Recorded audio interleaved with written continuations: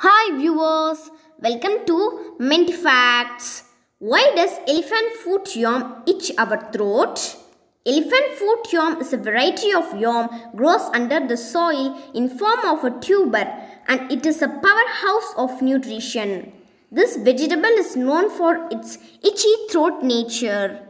The peels from elephant foot yam contains tiny crystals of calcium oxalate and saponins. These are found abundantly in the peels and inner vegetable tissues. They ooze out on cutting and cause allergic reaction like skin itching and oral toxicity, that is itchiness in throat and mouth when consumed. Cutting the yam into slices and soaking them in tamarind extract or buttermilk. Keep them aside for an hour and then rinse the slices in water. Washing yam slices in tamarind water or buttermilk can reduce itchiness in throat and mouth. Because to neutralize the fine calcium oxalate crystals in the tuber with an acid solution.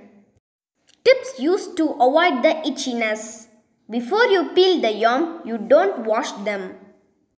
You can use a gloves while cutting them. Apply coconut oil in your hands before cutting. If the juice falls in your hands, you can apply the peppermint oil immediately to stop itching. Thanks for watching.